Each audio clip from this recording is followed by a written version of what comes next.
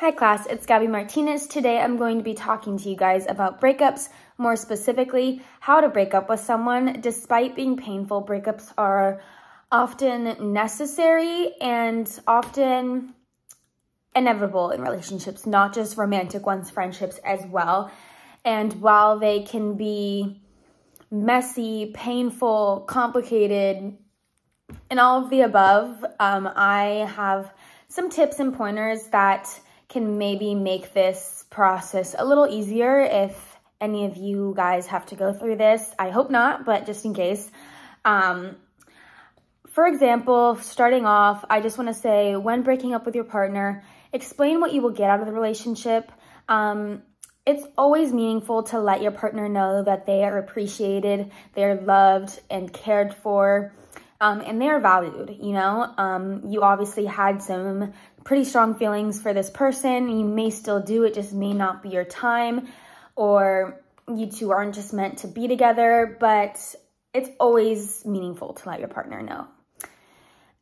Second, I would say listen and validate their emotions. Even though you may not like what your partner has to say, you may not understand what your partner has to say, it's gonna go a whole lot smoother if you validate their feelings and what they're trying to say, because you would like the same. You would like someone to do that to you. So another tip. Second, I would say be a broken record if you needed. Be straightforward. Make it clear that you are ending the relationship.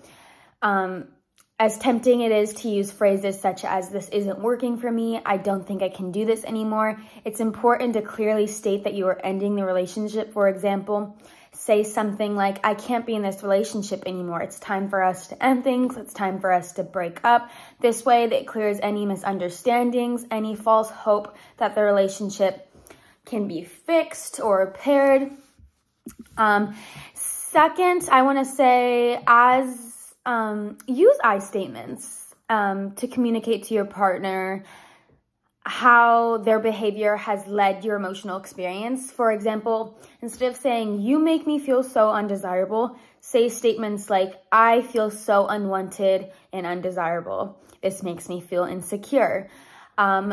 These I statements focus the attention on you and takes blame out of the relationship, which will leave your partner less likely to respond with hostility. Lastly, I just want to point out my sources that helped me gather up my presentation for you guys. How to Break Up with Someone by Mark Mason, and choosingtherapy.com, How to Break Up with Someone. Thank you.